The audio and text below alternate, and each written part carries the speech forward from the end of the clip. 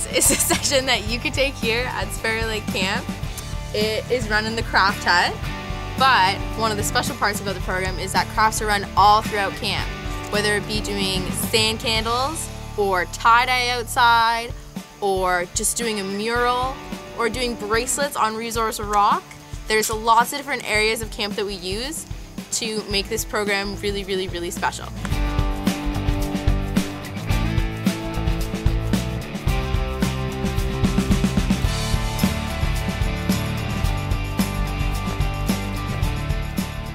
And the important part about these crafts is that you can take the craft home with you when the session is done.